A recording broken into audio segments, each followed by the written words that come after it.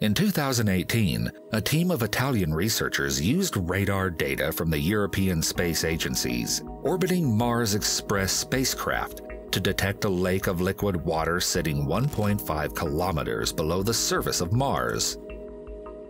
The lake, which is about 20 kilometers long, lies near the South Pole, at the base of an area of thick glacial ice called the South Polar Layered Deposits. Those radar observations were made by an instrument called MARSIS, short for Mars Advanced Radar for Subsurface and Ionosphere Sounding.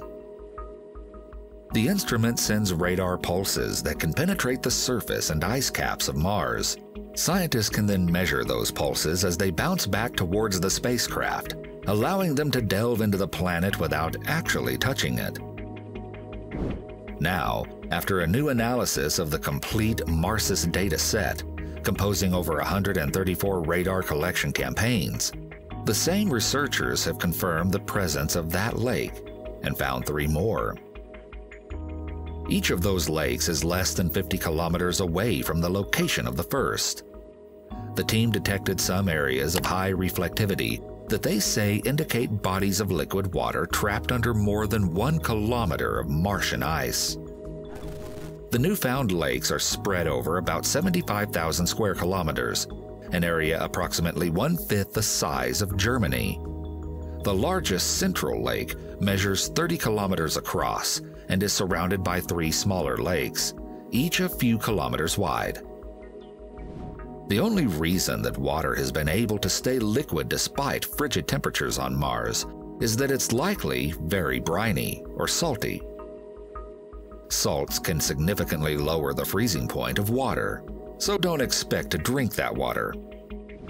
Access to water is crucial for future Martian colonists, but even if this water could be desalinated, accessing it would require intense drilling. There's a lot more surface ice at the Martian poles that's much easier to harvest. But what makes this new discovery so exciting is that these underground lakes could be home to extraterrestrial life. On Earth, we have extremophiles, microbes that survive in environments once thought not to be able to sustain life. The same could happen on Mars.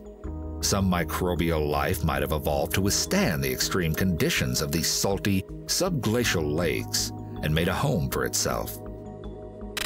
The researchers call for future work to better examine Mars, its chemistry, and whether there might be any traces of what they call astrobiological activity or alien life.